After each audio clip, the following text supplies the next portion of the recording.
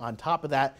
And we start off the day pretty chilly once again, 35 degrees at the airport, got up to 74, which is where we should be for this time of the year, though overall a very nice day here across the Midlands. Tomorrow morning, we're looking at another cooler start, but not in the 30s. We'll be starting off in the 40s, I think, for most of us across the Midlands. And you can see as you go throughout the day, warming up, we're up to 69 degrees by noon. So let's walk you through what we can expect as you go into your Sunday. Tonight will be on the cooler side, winds very light out of the north and northeast.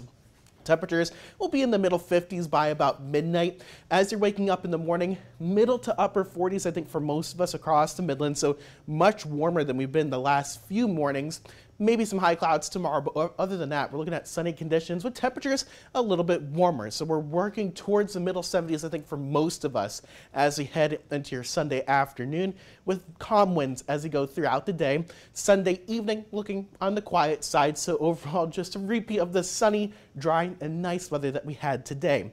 Tomorrow, the last day of the South Carolina State Fair, so if you are heading out, the good news is temperatures and the weather, they're all cooperating. Sunny conditions. At noon, we're sitting at 69 degrees, 75 by 4 p.m. As we hit into the evening, we'll be sitting back into the upper 60s. Looking past what we can expect tomorrow, we have high pressure in place right now, some low pressure off of our coast currently, and that's what's giving us those northerly winds. That high continues out towards the east. That directs our winds out of the south. That's going to warm us up as we go towards the middle of the week. Temperatures expected to get back to the upper 70s, close to 80 degrees as you go Monday through Wednesday. But look at this, another area of low pressure moving through with a cold front. We're not expecting cold weather behind this, but at least will cool us off a little bit as we go towards the end of the week.